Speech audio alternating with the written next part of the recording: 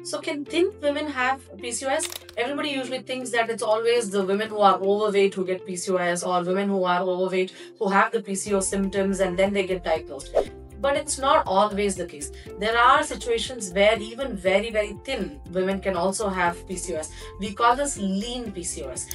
Now, the women who are overweight, if they take care of their weight, if weight management is done correctly, they lose some weight, usually their PCOS resolves or controls very well.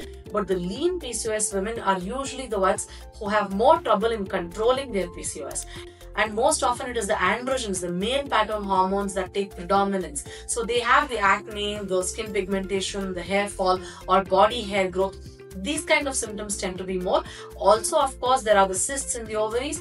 So when we are doing fertility treatments for these kind of women, or when we are trying to regularize their periods, it's usually easier to treat the overweight women, because just address the weight and you are responding to treatments, or you're probably doing normal even without any medications. But the lean PCOS women, yes, it is harder to treat. Yes, these women are mostly dependent on medicines for a longer duration of time, and fertility treatments can also take much longer before they can get pregnant.